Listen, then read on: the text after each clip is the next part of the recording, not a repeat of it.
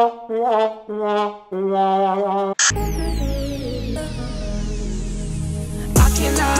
been addicted to you. All of my attention I've been giving to you.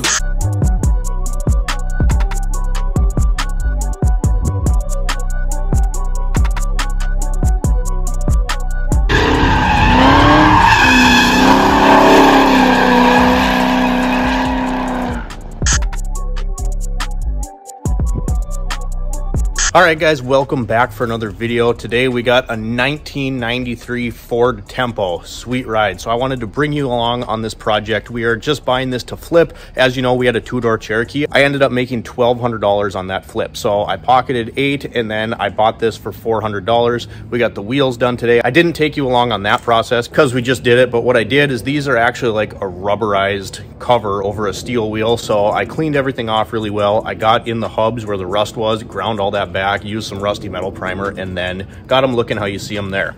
Again, like I said, we spent $400 on this project. It needed a battery, so instead of buying one, we're going to revive this battery. So I'm going to flip you around and show you exactly how we're doing that. All right, so this is something that's a little unorthodox and a lot of people don't know about it, but if you have a battery charger and some distilled water, you can basically refurbish any car battery that you have. You need something that has 200 amps, just like this charger here. You're going to peel the sticker off, pull all these plugs out, because what happens is sulfate and crud over time gets on the cells. They don't charge well, and then the water will evaporate in there. So you can see I've filled the cells with distilled water just to about the top. Then what you're going to do is cycle it 5 times. So you put it on 200 amps, you're going to hook up the negative cable, let it go on 200 amps for 15 minutes, unplug it, wait an hour, and then repeat that process 5 times. And if you look inside the cells while you are doing this, you'll actually see the water start to bubble and boil.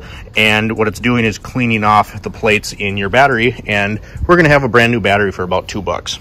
So the backstory, like I said, is I got this Ford Tempo for $400, just rolling money that I used flipping the Jeep, pocketed a profit, and then invested some of that money into another project. Now, this obviously isn't going to have the following or the resale value that that four-wheel drive Jeep did, but getting it for $400, it was an hour away from where I am, and I drove it home. So runs and drives really good. The interior is pretty clean. We'll get to that. This is probably going to be like a 3-part video series on flipping this car, but you can see right here we got some rust issues that we're going to fix. Right down here behind me, I have the front bumper cover taken off. That's cracked up, so we'll get into some plastic welding. We'll get over to the whiteboard and kind of explain, you know, materials that we bought, cost, and time. I'm keeping track of all that as I do for all these flip projects, and then at the end of the day, hopefully we make a buck.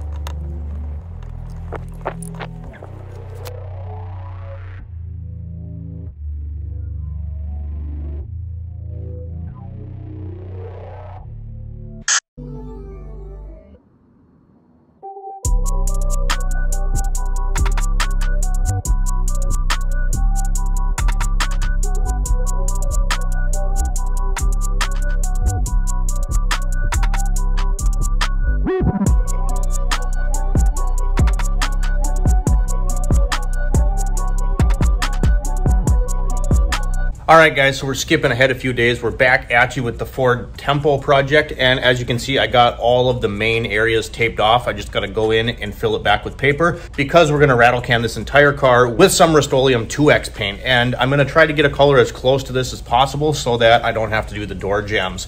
One other thing that we did is this car was really super rusty in the wheel wells. So you can see right back here, we actually got this one all filled in. Essentially, where the black was there was a complete rust hole, and then I had this bottom portion, there was still the metal there, so there's this giant gap, and I used that bottom metal kind of as a guide, knocked all the rust out, and then I tried something kind of controversial. I tried the Expandifoam thing I've seen on YouTube a million times, and I've just always wanted to try it and never had a car that I could actually try it on. This is a $400 car. I cut out the rust first, so I had an even bigger hole, used the Expandifoam, then I used a little bit of JB Weld on the structural pieces like down in that corner, and then I did body filler over it. Right now, I'm just kind of sanding down and getting everything shaped.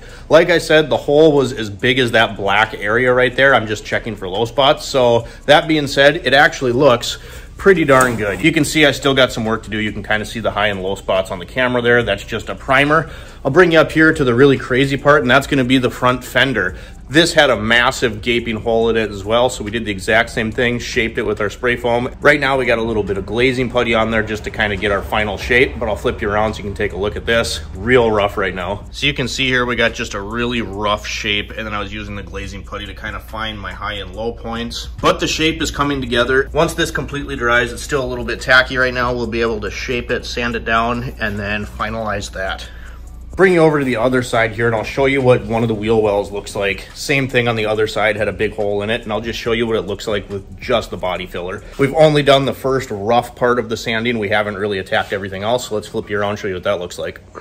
There's that, just some body filler all the way down. This one had a giant hole from that bottom corner by the lift all the way up and around, and then this was just where some paint was chipped, so I put a little spot putty in there just to kind of smooth it out. But where this filler is, just a little bit under that, was our hole, and then we used the Expandifoam, and yeah, it actually worked really well. All right, guys, so like I said, this is probably going to be a two-part video. Next, I'll show you the finalized bodywork as well as spraying the car. We'll probably get a time-lapse, a couple different shots of that, and then we'll show you the finished product, of course. Before anyone freaks out in the comments, one, I'm not a body guy, I'm a mechanic. Two, I know the spray foam thing isn't the right way to fix a car. I just have always wanted to try it, and I paid $400 for this car, and I'm just trying to make it look a little bit nicer. So you guys, I hope you enjoyed this part one video of the Ford Tempo flip. If you have any comments, questions, or concerns, you can let me know in the comment section below. As of right now, we have $400 into the car and about $75 in materials. So I think we're gonna have some room to make some money on this thing. Thanks for watching, guys, and we'll see you next time.